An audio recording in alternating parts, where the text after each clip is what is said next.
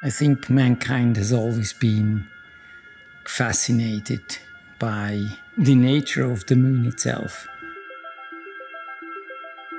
You know, it's our companion and it has an influence on us. And so I guess to figure out the moon is a quest.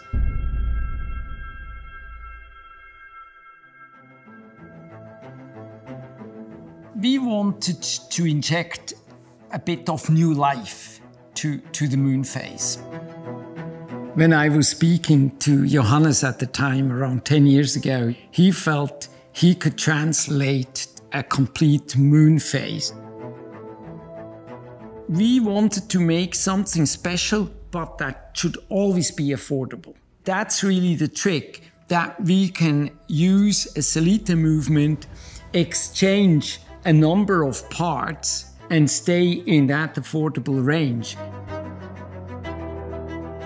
If the watch would always run, it would be 128 years correct.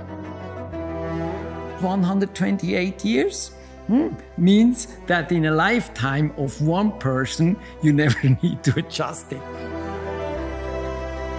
In the watch industry, moons have been traditionally very small things. When you look at our watches, at our translation of the moon into the watches, the moon is very big. So that the main actor of the watch is represented properly.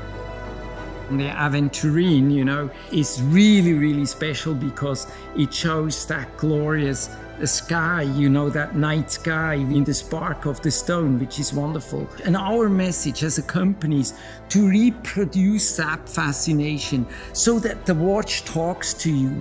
You understand this is art. This is really art.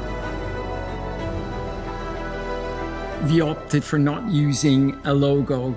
We kind of said, how important is our brand compared to the message?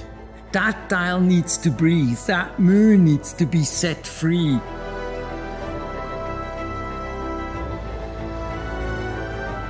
This is crazy.